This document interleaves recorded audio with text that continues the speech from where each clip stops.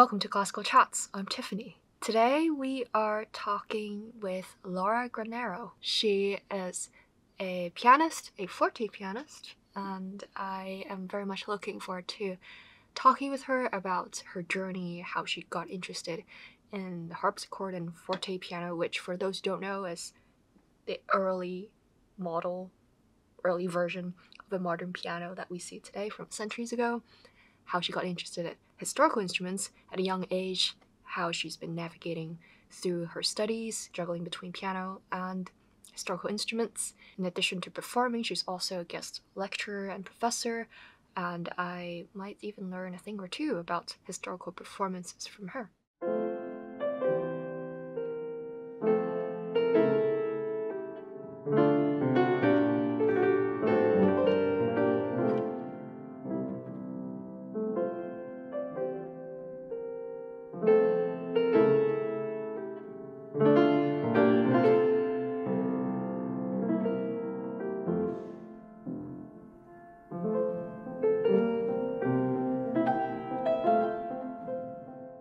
Welcome to Classical Chats, Laura.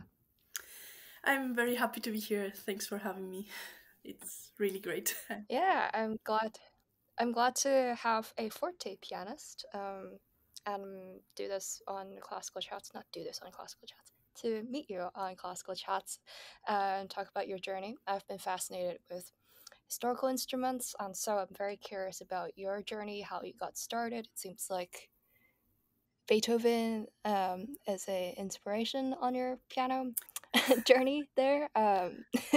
So yeah, maybe you can start off with telling us how your journey with classical music started, and then eventually the forte piano. Yeah, Beethoven says hi.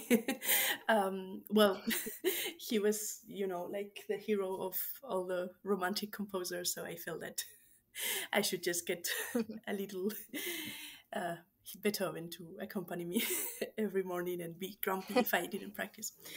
Um, yeah, so, well, I started maybe a bit late for classical music standards. Well, it depends. I was born in Madrid and I grew up there.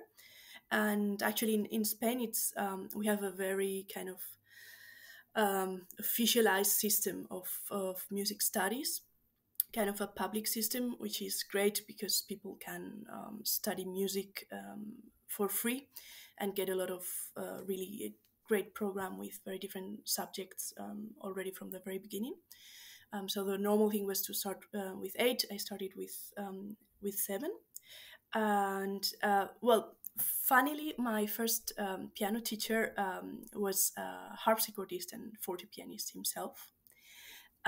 So though we had That now it makes sense. yes, Because it's not usual, that as yeah, a 7-year-old, 8-year-old, that you would go into forte piano. yes.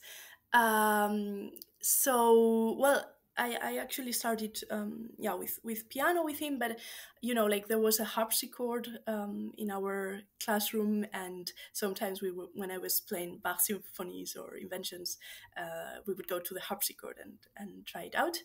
And then the That's so cool. yeah, was very nice, and yeah, was also in a way a bit maybe yeah, not a bit uncommon in the way that he was kind of this baroque expert who would like write me ornamentations and things on the scores already from when I was very young. So all of these felt very natural, and sometimes I went to his place, and I also saw that he had really a big collection of historical instruments and like clavichord, fortepiano, and square piano. It was really amazing, and I felt a big connection already from the beginning to these instruments. And when I was kind of 11, 12, I had the possibility of changing to harpsichord if I wanted. But I kind of I spoke with my mother, who is also a musician, and I also started with piano basically because she was playing piano. She was a music theory teacher, and like I just saw my mom playing, and I wanted to do the same. And then we thought, well, maybe Yeah, I it's was better. gonna ask. Yes. Yeah, if you have musicians in your family, because well, it's interesting. You said you didn't start so early. By some standards, usually it might be a little bit younger than 7 or 8, but that's not so old. Yes, yes. So I have friends who are professional pianists and started being teenagers, like 14, 16. yeah, Yeah. Um, but yeah, so then we thought that maybe it would be better to specialize a bit later. And now that I think of it with a bit of retrospective, and that I also have met later in my life other um, early music musicians, I realized it would have been nice to do both at the same time. But there's a bit of this like, usually piano teachers are not very happy if you're also studying historical instruments at the same time. really, Yes, yes. really. At least in Spain, they were very conservative, and they were not happy about Oh, students. But I even see it sometimes also here in Switzerland. In some cases, like, yeah, some students who go to have this kind of minor in fortepiano, and then they go back to piano, and the professors are like, "Oh, your fingers are now, like, too soft and whatever." But I think it's maybe on a technical aspect, I understand why, but yeah, yeah, I think you it. should have both. No, I think you can actually learn a lot, and well, I will tell later, but it really helped me also to go back to the modern piano at a later point. So yeah, then I continued with my piano studies, and I had two wonderful, really amazing teachers who were really very open minded. One of them was Claudio Martinez Mener, who was the assistant of Dmitry Bashkirov, and yeah, he is a very inspired musician who has a lot of curiosity outside the piano. Like, he was also reading a lot and knowing a lot of historical sources, and also being very curious about historical instruments, even if he wasn't playing himself so much on historical instruments. And he was always encouraging the students that every time that we would have an opportunity, that we should go and play on them. And at some point in my bachelor in piano, I was a bit disappointed, kind of the maybe the music world, or the maybe it was just about the conservatory where I was studying. But I really didn't feel very happy about the idea of myself being a pianist who is just locked down in a practice room for 8 hours, and like, with this very competitive mentality that sometimes you feel. And um, I felt kind of a bit depressed and blue. And at some point, yeah, I at the end of the studies, I kind of overcame this, but there was something in me, I think, that felt kind of yeah, of unhappy, that with certain things of what I saw. Had nothing to do with my professor, that I admire very much, but more like the atmosphere around. Yeah, and I also, maybe something that we shared. I also would have liked to study philosophy. When I was in high school, I wanted to do both, but then I felt, like, under this pressure that I should just concentrate on piano. And also, when I was a child, I wanted to be a writer, not a musician. But then I discovered music, and I fell in love, and I realized that there was kind of this big world of images and imagination also inside music. And I realized I was better with music than with words. Yeah, and then I decided to go to Basel, to this Schola Cantorum Basiliensis, who is one of the best places for early music, with a lot of specialists and so on. And it was maybe quite yeah, kind of, yeah, also uncommon, in the sense that my colleagues were harpsichordists, baroque violinists, medieval harp players, and so on. So it was really not very common, and I was almost the outsider who was playing classical music and romantic music.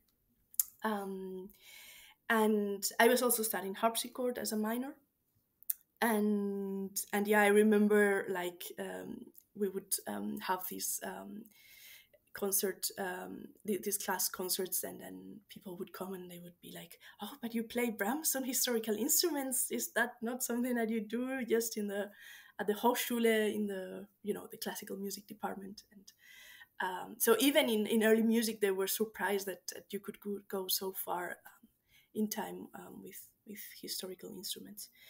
And for me, the first time I saw a fortepiano, I felt completely in love with it, and I was like, okay, this is what I want to do. This was in, yeah, during some summer master classes of actually of piano, where one could also have the possibility of doing some historical instruments. And I had then started with a bit of harpsichord. This was when I was still in Spain, and yeah, it was like an immediate click. I was also in a masterclass with Robert Levin, and he also does, of course, a lot of fortepiano and piano, and he had a fortepiano in his class, so depending on the repertoire you could go to the piano or to the classical fortepiano. And he felt also that I had this connection to the fortepiano and that it was very strong, so he was kind of giving me the key in the breaks so that I could play a bit on the fortepiano. And That's he great. was, It seems like there are a lot of. It seems like there's a lot of circumstances that drew you to the harpsichord and the historical instruments, even from an early age. And yes. it's interesting to hear you going back and forth between modern piano and forte piano. So, a few questions came in mind as you were telling me about your journey. I think you mentioned that you were a little bit disappointed and about the environment of the conservatory, and um, I think a lot of people are curious about, you know, whether or how to deal with the pressures of, you know, that kind of academic conservatory environment. And so I was curious, was there something that made you want to be a musician and continue on being a musician um, during that time when you were a little bit unsure or a little bit depressed about it? Some feelings that many classical musicians feel of self-doubt, and, you know, like being over critic with myself. And but at the same time, I think my connection to music was so strong, and in music I felt like just a better world in a way, that this wasn't destroyed. I know that for some people it even gets so bad that it can even get destroyed. So even if the environment wasn't great, still the being with music, yeah, playing for myself still felt like, yeah, like kind of a temple of of beauty and good feelings. It was more about the institutional part of it, and the studies, and the maybe the even the music industry competitions, and, you know, all of this stuff. That's wonderful, though, that the music ultimately was your energy and your motivation to keep going and pursuing music and being a musician. But I gotta ask, as someone who is very curious about different kinds of pianos through the different ages, and even, you know, with Steinway, you can tell there's a lot of differences between different decades of the pianos, and especially last year when I played some in the Robert Schumann house, it was very fascinating. So, for those who don't know, from someone who has both, you know, the extensive experience with pianos and forte pianos, what are some of the main differences? Well, maybe the it's quite difficult to explain, but I will try to explain it also for a general audience. I think maybe the biggest difference is that kind of there was, or maybe what people forget a bit, is that the model that we have today as the kind of the modern piano is one model. and it's kind of copies of this model. But back in the 19th century and 18th century, there was a much bigger um, diversity of constructing possibilities. So in a way, there is many people just think that the fortepiano is one instrument, but actually, as you said, it's exactly that. Um, they are so different as, yeah, you know, like that there are just so many different, even from different countries, and even in the same time, some were a bit more conservative and other ones had other new features that they were incorporating. um, so it's also difficult because actually the modern piano was well, or it's considered to be have been invented in around the 1850s, so in the middle of the 19th century. um, let's say like the model, of course, if you compare a piano of nowadays and a Steinway of this decade, the materials would be a bit different, but let's say that the model in the construction um, was similar. um, yeah, so it's difficult to say when a piano starts becoming a piano, but some people say that is the strings that got crossed. um, and some others think that it's about the uh, double échappement, this double escapement that Erard um, yeah, um, made the patent. And yeah, so from the very first models of Cristofori, you already find this kind of furniture that is the same as a harpsichord. I mean, let's say that the case is just like a harpsichord, and they even sometimes change the mechanic between fortepiano and harpsichord in the time. So kind of the same instrument could be used as both, but also the hammers were completely different, and that the shape of the hammer was of course different. And then with the time, if you also look at the mechanic of a Cristofori instrument, they were really extremely simple. And then if you go uh, yeah more to the 19th century, the things start getting more and more complicated, and they were adding more stuff to the mechanic, and more pieces and more pieces, and then it got in a way much more complicated. And yeah, the sound is different. The size keys, the size of the keys can also be different from the modern piano. Of course, depends on the model. Sometimes also the amount of pedals. For example, in Vienna in the beginning of the 19th century, like 1820s or so, they were crazy about having so many different pedals with different effects. Yeah.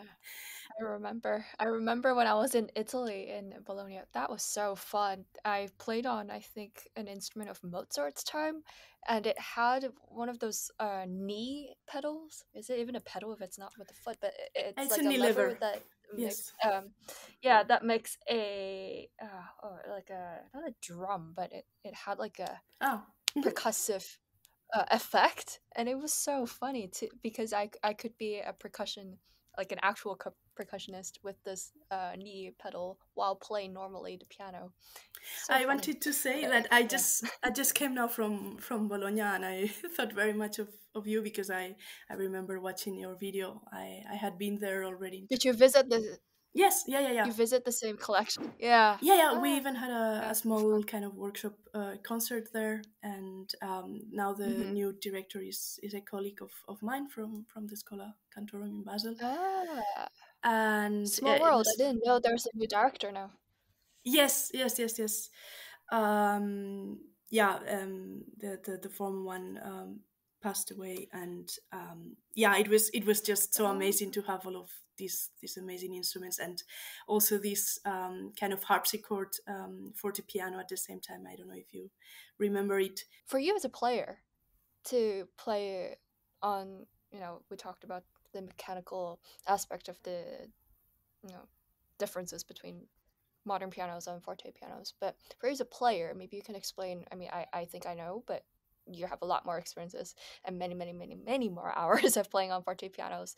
For you as a player, what are some of the differences and things you have to think about when you have to switch around a lot between instruments? Yes, I think as modern pianists, we are very sensitive sometimes to the difference that we also find in modern pianos. But of course, with historical forte pianos, it's so big, and sometimes I also struggle a lot as a performer. You know, like to have maybe in 10 days to have one program with a classical forte piano, and then with a harpsichord, and then with a romantic forte piano, all in very little time, and you have to learn to kind of to adapt very fast, and sometimes also in very little amount of time. You also have to learn to communicate to the organizer that you need this time, because sometimes, you know, like they are yeah, they are curators of festivals maybe, who they are used to maybe a yeah, to more of the modern world, in which of course you need time to practice, especially if you travel from far. But it's usually you get maybe half a day or a couple of hours, in the worst case, for getting to know the acoustics. And of course with forte pianos, ideally you would need probably a day or so to get to use the to get used to the instrument, and this would Hmm. be even not a lot. Sometimes, of course, you are in the situations in which I have had, that I didn't get the opportunity of even trying out the instrument before the concert. So yeah, you have to get this kind of sixth instinct in a way that you have to adapt very fast. And I think the way, in a certain ways, having a also developing a technique that is very flexible. I don't know if this makes sense, but in a way, To a me, it technique that does. can be. Yes, because you've gone to these instruments, and also I think with the right mentality of letting the instruments talk to you. Maybe it would be easier to just describe it. It's also, I think, some of the things you adapt to. Maybe I'll just guess, and you can say if it's correct or not. How fast the response is for the not only the keys in terms of going up and down, but also for the sound to then react. Sometimes, depending on the mechanism, Hmm. um, it could be really fast, or it could be, the Hmm. key might be really fast, but then the sound might be slow. And so when you play Yes, repetitions and ornaments where you have to repeat two keys, it might be you might have to adjust to play it a little bit slower so that you have enough time for the exactly. mechanism to react to you. So there's that, and then I guess actually I don't know about this for sure. Forte pianos, did all of them change from the plucking? Was the plugging just the harpsichord, or was some of the early forte pianos also plugged? No, that's let's say that the difference between harpsichords and fortepiano is that exactly that the harpsichord is going to be plucked, and the fortepianos are going to be hit with the hammer. Yes, So what's it yes, like for exactly. you? Because you can also feel the little vibration when it does plug, don't you? And You then mean with the harps? with a harpsichord, can't you feel like a little bit? I don't know. Whenever I play Sure, on a sure. Oh, harpsichord, the few times you kind of feel like the little vibration of like it plugging, and it kind of acts. Um, I don't yes. know, very It's the differently. feeling of the jack, of course. I think all of what you said is exactly that. I think you should also adapt, of course, to the differences between the different octaves, so the different registers of the instrument, because Ah, in modern piano, I would say that it's a bit more homogeneous. In a way, but sometimes with historical fortepianos you find extremely powerful basses, but sometimes not so much, depending on the model. And sometimes you find rather weak, like soprano or higher register. And you have to also find how to make the melody sing. And also, of course, the pedaling, also it's something that you have to adapt very much, because tell me about they, that. they also Yes, so I think that the dampers, um, they're also quite different, and they how they damp the sound is different from the modern piano.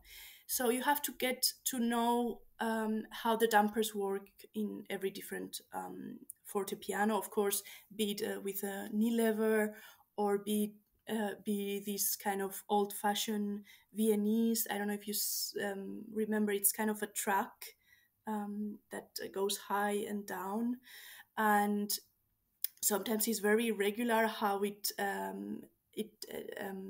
yeah, stops the sound depending on the register. Sometimes the bass yeah, doesn't stop the sound very fast, or the or and so on. So you really need to get to know how, like, to use the pedal or the knee lever.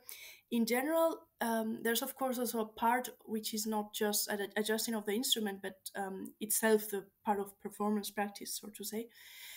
And for example, when I was studying fortepiano, I think like the first years I would have to learn everything without pedal, all the pieces. My professor Hmm. made me do these to every lesson, and it's actually makes a lot of sense, not only because we know that this was normal, but then because you are less dependent on the pedal. And in a way, the way of pedaling in the time um, was sometimes, yeah, not I think in let's say, I mean, of course every pianist nowadays does it differently, but there's a bit of more of a conception I found, that the pedal also makes like the ground sound, and then you need in general pedal also for the let's say for the basic sound. I mean, that is not every pianist, and there are also some pianists who play like Bach without any pedaling nowadays, and so on.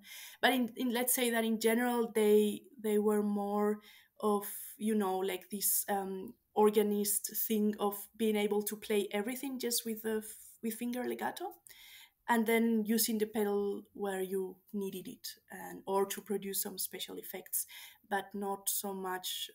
For example, the what we call the syncopated pedaling nowadays, that came very late in the 19th century. Um, I don't know if What you is know what syncopated pedaling? so it's just this thing of learning to play the pedal by doing, like you press the key, then you uh, press the pedal, um, then you press another key, and then you release, and then you press again. Um, so Ah, it's not why that was you that put was the a pedal. thing in 19th century? No, I think it's many times. I mean, like if you see children and how the teachers teach nowadays, they sometimes teach to you to pedal legato, like you have to press a tone, then press the pedal, then next tone, and then press the pedal again. So that's what some modern pianists call syncopated pedal. Hmm. And in that time, it was much more common to press the pedal at the same time as the chord, like in tempo. So it was not so Ah, much used to produce a legato effect, um, but it was more used, yeah, like in tempo. You would press the keys and the pedal almost at the same time. it probably does. It have to do with how fast the instrument reacts back then, in terms of when you press it, does it somehow, with the timing of the plucking or the hammers, somehow it has to be together with the keys, or what do you think is the reason for that? No, I think it's more like aesthetic way of thinking. That in a way they didn't think of the, especially back in the 18th century and beginning of the 20th century, they didn't think so much of pedaling as a way of producing legato. They just thought of it more of as a color. Actually, the pedal was at the beginning called forte pedal, so it was used, for example, for forte passages, and in that moment you would play it in time, just to give a bit of resonance. Hmm, interesting. I learned something. Thank you.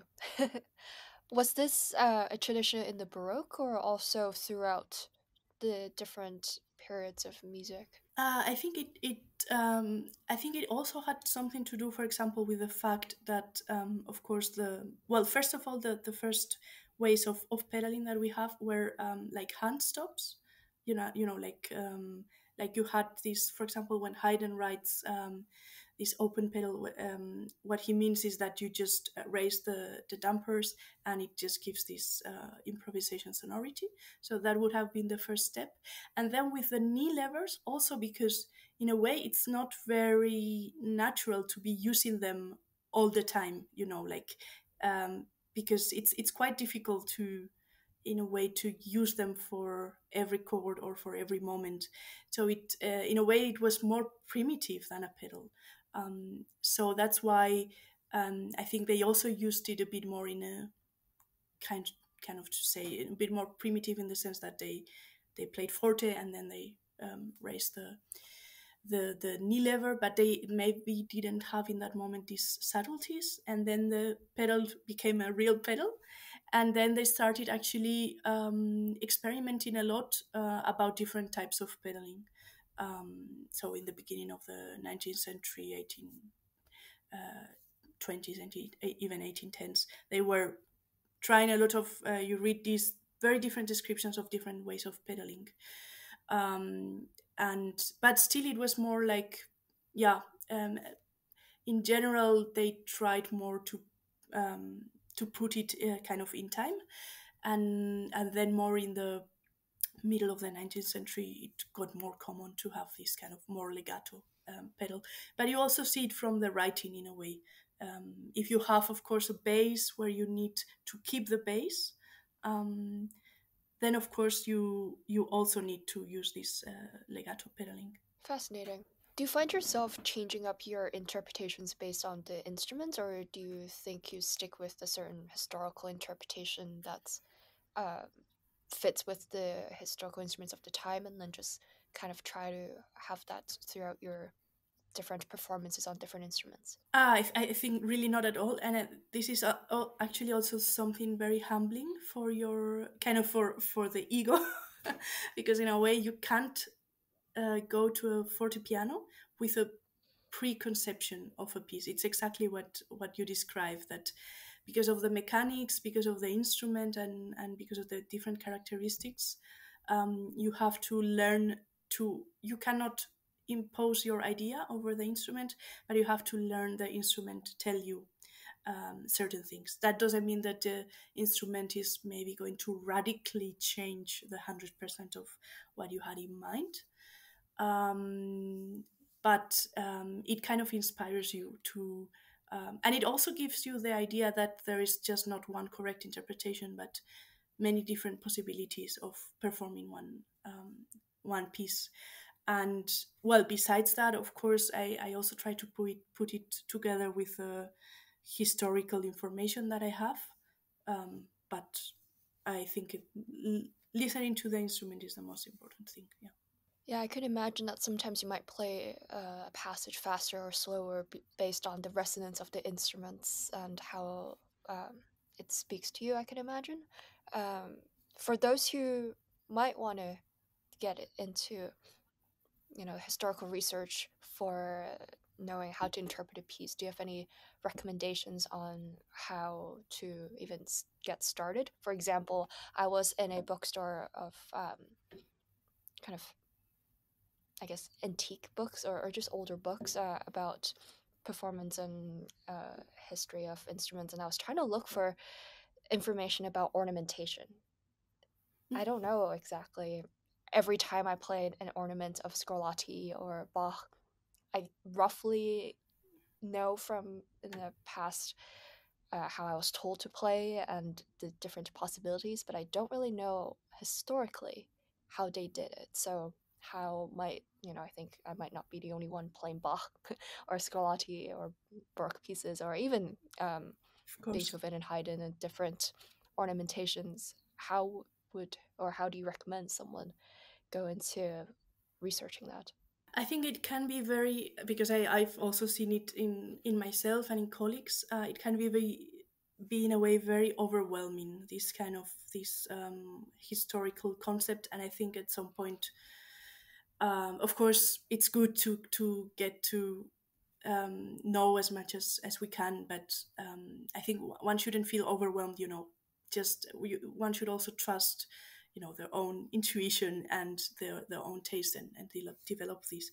And maybe what I feel that can be a bit too much for some people is that when you then go to a specialist and then they tell you like, oh, you should read Carl Philipp Emanuel Bach and Leopold Mozart and this treatise and the other one and blah blah blah, and then at some point they end up, like with a pile of books in German, in old German, which are very difficult to read, and then finding the translation, and then seeing these tables of ornaments, and I think it's quite tricky.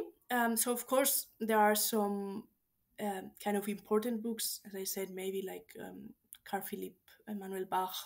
Versuch is of course a very important book, and also some yeah, like Leopold Mozart also, or there in the 19th century that there are also several piano schools that were very important. For example, even for Robert Schumann, it was very important, the school of Hummel, which is a very thick book. Um, but sometimes I think it's also healthy in a way to go also to modern studies, where kind of specialists already have looked at the sources, so that not everyone has to read like 5,000 pages of this. Of course, if they have the time, they should do it. But sometimes I think it's also fine to, like research a bit about what books on ornamentation or on performing practice there can be. Actually, my PhD director, Clive Brown, has a very good book on 18th and 19th century performance practice. I think it's called Classical and Romantic Performing Practice by Clive Brown, and it's a very good kind of. I mean, it's not a summary because it's very thick, also, but I think it could help very much. So the different what is it, performance practice? Yeah, performance practices. Do you find yourself gravitating towards one over the other, or yeah, for example, how you approach, let's say, Beethoven, who is watching us right now? Um, do you go for the 18th century performance practice of Beethoven or the modern performance practice of Beethoven? Yes, that's a good question. I would say that I try to get inspired by some of the sources of musicians who were around Beethoven, or of the time. Like for example, Czerny, who had studied with him and who wrote so much about Beethoven's interpretation. But I also find very interesting how yeah, Beethoven in a way became kind of a topic in the 19th century because he was like such a big idol. And for me, it's also very interesting, for example, to know how people like Liszt or Clara Schumann or Karl Reinecke or other musicians in the 19th century performed Beethoven, and sometimes even going up to the beginning of the 20th century, where we have, for example, these instructive editions that nowadays they are very criticized because we come maybe a bit more from this kind of urtext world in which we try to like go just to the manuscript and the first edition. But I think they also have a lot of value in a way, because they were also made by the greatest interpreters of the time. So I try to combine a bit of this, but also at the end, I also grew up listening to Beethoven as a 20th and 21st century person. So of course there are Yeah. also some influences of I got to know the modern piano. So I think you mentioned that you learned something from the modern piano that inspires you in your understanding of forte pianos and historical instruments, if I understood correctly. And so maybe we could end on this. What have you learned from both kinds of instruments that kind of helped you understand keyboard instruments in general more? it's a bit difficult to say if what I learned from the modern piano inspired me when I went to historical instruments, because in my education with historical instruments there was a bit of this attitude, be it good or bad, but there was a bit of this attitude of restarting from the beginning. from my professors.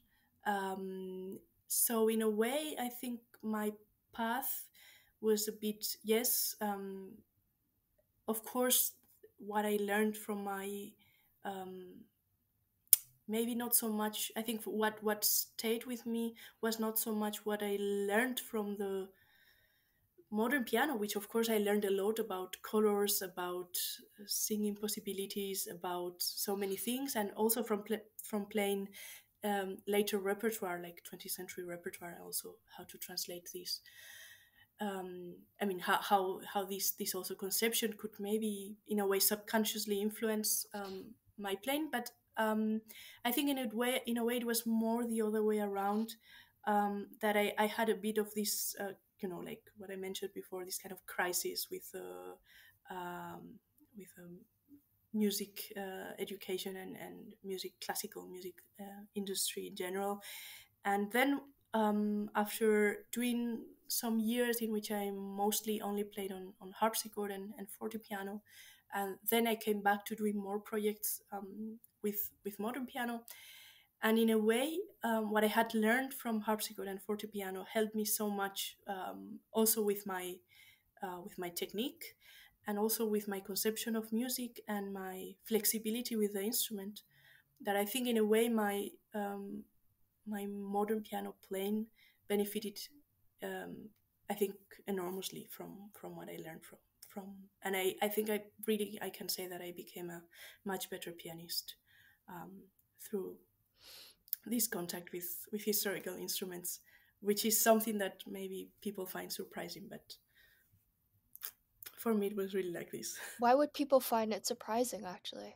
I mean, I understand why, because you are trained to be a lot more flexible. I mean, I only get this between over 100-year-old piano versus a 2-year-old piano, and even that I learn a lot from just adjusting to the different action and the feeling of the keys, and that has helped me a lot, also. So I can understand, but why would someone be surprised about forte pianos helping a pianist be a better pianist than modern piano? I don't know. It makes perfect sense to me.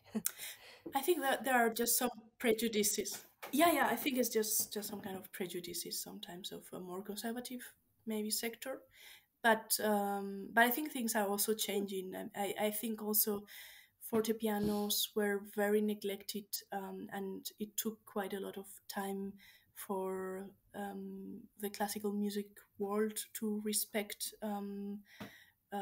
these historical instruments.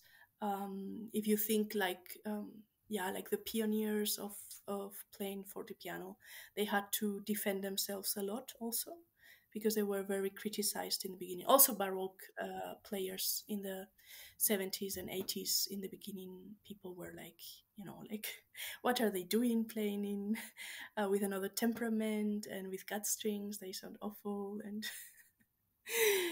it's and they had to defend a lot themselves also from the marketing point of view. But nowadays it's much more better established and more respected. But yeah.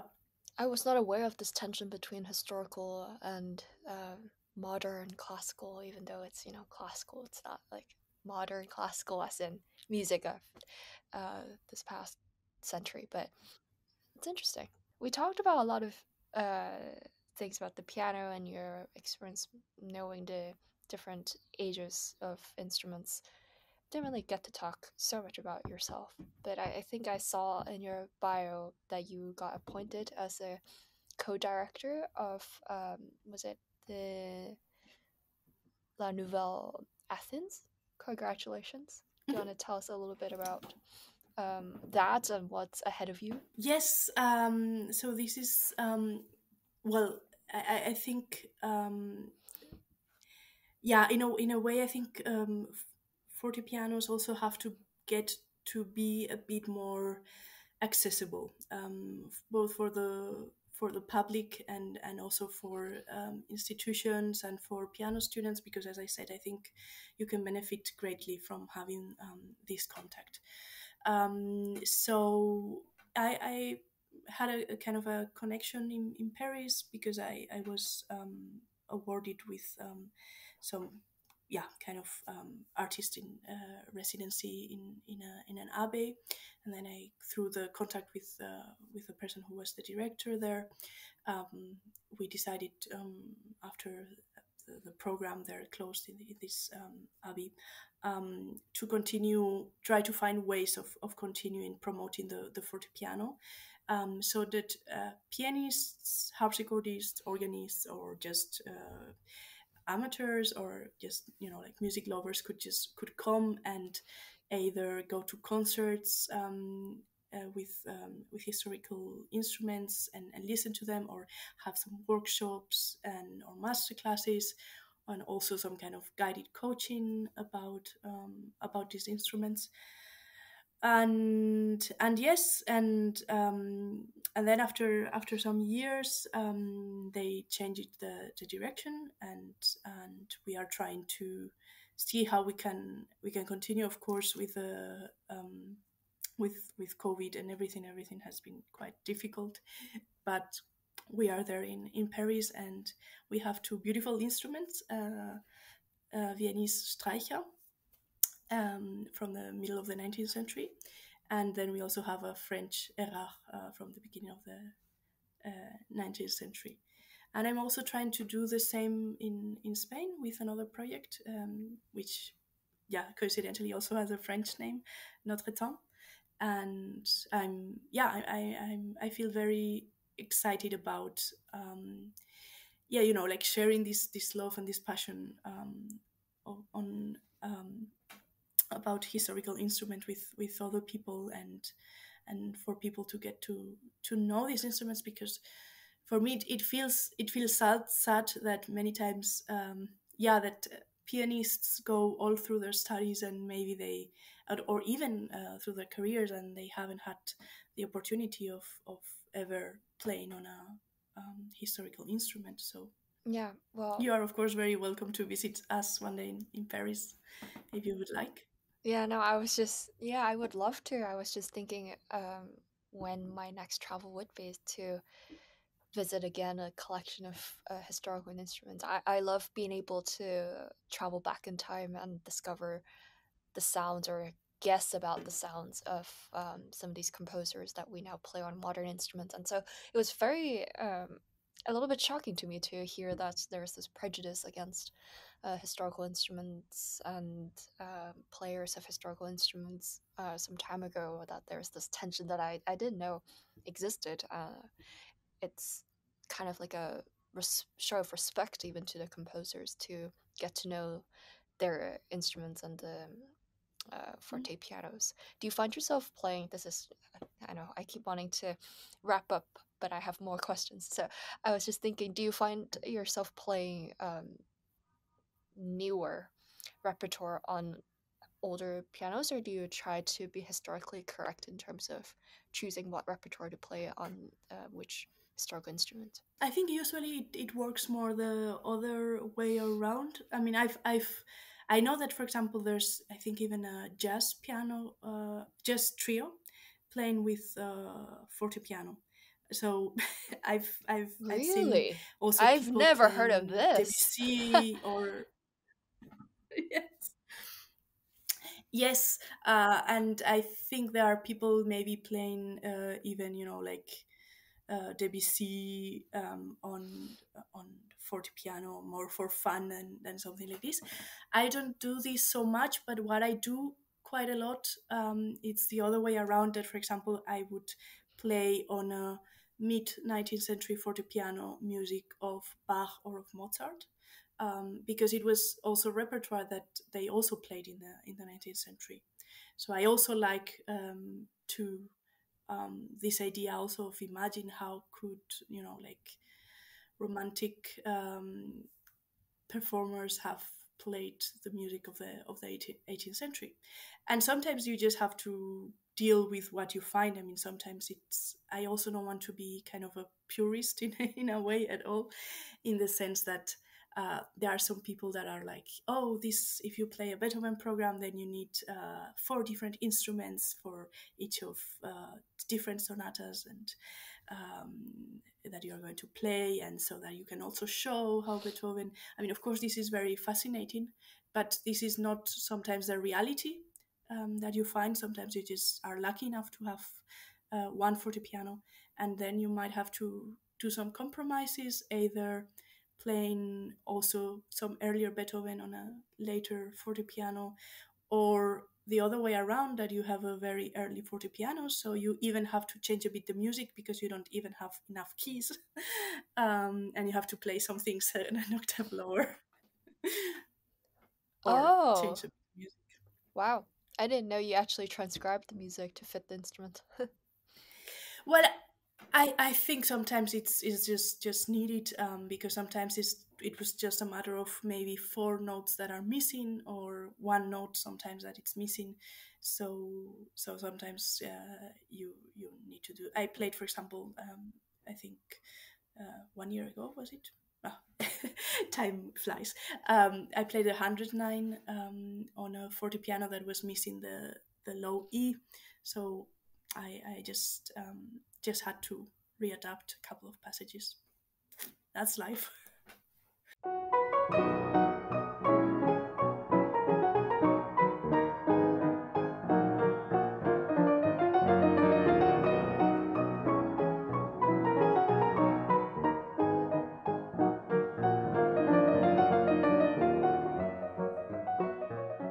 Well, it's easy, I guess. This is again going back to the flexibility that you learn from playing on forte pianos and then learning to adjust based on the circumstances on the instruments. So it's fascinating. Well, anything else that we should talk about?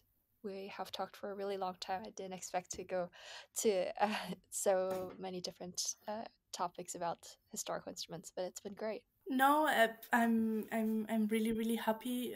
I think for me it's really fun, and I'm really happy because I felt that I shared many things by coincidence with you, like this love for historical instruments, and we didn't also talk very much about it, but also this love for Robert and Clara Schumann, which I also admire very much, and he's my also my favorite composer. Yeah, And that's great. I had in my notes actually that you have a debut in 2023 with their music, right? On forte pianos with orchestra. yes, yes, exactly. That's really exciting. I don't know. I I got lucky enough to. Well, it's not really. I mean, I had played with some kind of youth orchestras and so on as a soloist, but this is something kind of big with fortepiano now, and yeah, it's just very very exciting. It is with a Belgian orchestra that was conducted for many years by Jos van Immersel, but now it will be yeah, conducted from the violin by someone else, and I will play the Robert Schumann concerto, and also in the a piece by composer that also Clara knew, because it's kind of a concert dedicated in a way to Clara, and we are also playing the trio as kind of an intermezzo, and also they will play some Hmm. music, I think by Joachim, was it?